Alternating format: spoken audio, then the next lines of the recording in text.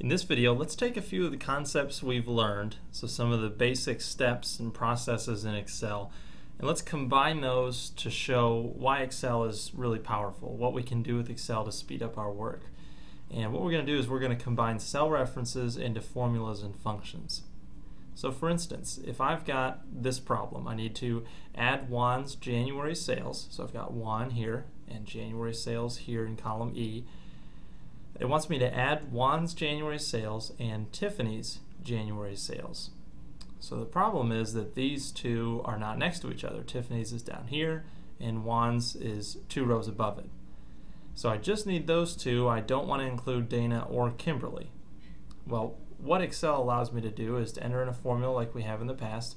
I do the equals sign, and then I'm going to do sum. And sum is a very basic function we've gone over. I hit the tab key to get it to enter into the function mode. It says it wants number 1 and then number 2. Well, rather than typing the number, I'm going to go ahead and click on the cell, and you can see it automatically fills in E4. I could have typed in E4, but it's more accurate to go ahead and click on the spot. Click on the cell that you want to use. That way it automatically captures the correct cell reference. And then I'm going to do comma, because Tiffany is not next to Juan. I can't drag. I have to do a comma and then go over here and click on Tiffany's. The reason I have to do that is I'm saying it's E4 and number 2 is E6. Okay, I don't want to select a range because they're not next to each other. I close parentheses and hit enter.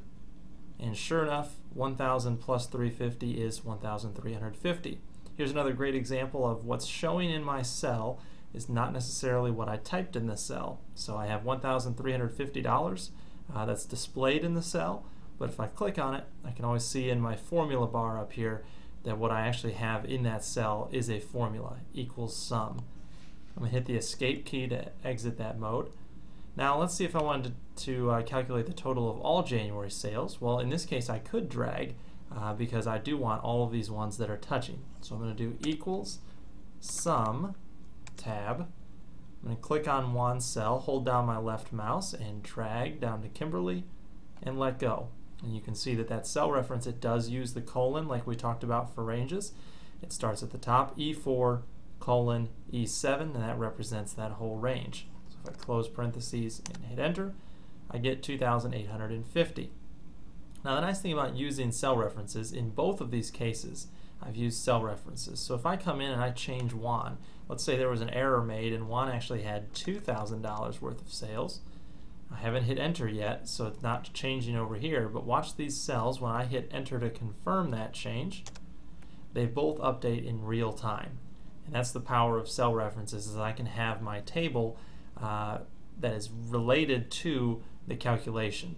So I can use the table, I can make changes in the table, and because the table is related to this cell, to this formula, it updates automatically. So just another example here, if I want to do all the sales in the table, I can do equals sum, and I'm going to go from the top left corner to the bottom right corner. You can see that that's what the cell reference does, E4 to G7 to represent that entire range. Close parentheses and equal, and that adds up all of it. Now some of the other functions we used we can also use here, and they just make things faster so we don't have to do a bunch of math. So for instance, if I want the average of everything, I can do equals AV, and I see average in the list there. I can either keep typing or I can just click on it down here and hit tab, and I'm going to select the entire table, all those values, and close it, and it gives me the average amount of sales. Like I said, if I come back up here and change this again to 1,000, now all 4 of those formulas updated automatically, and so did my average. We can do the same for max. If I just want the max of January sales, equals max, and then I drag January, close parentheses, enter.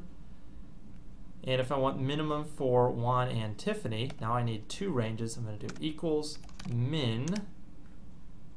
I will drag Juan, and since they're not next to each other, I can do comma, and then I'm going to drag all of Tiffany's sales. So now I've got one range, comma, another range. I hit enter, and there is the minimum, and you can see that that is correct, 350.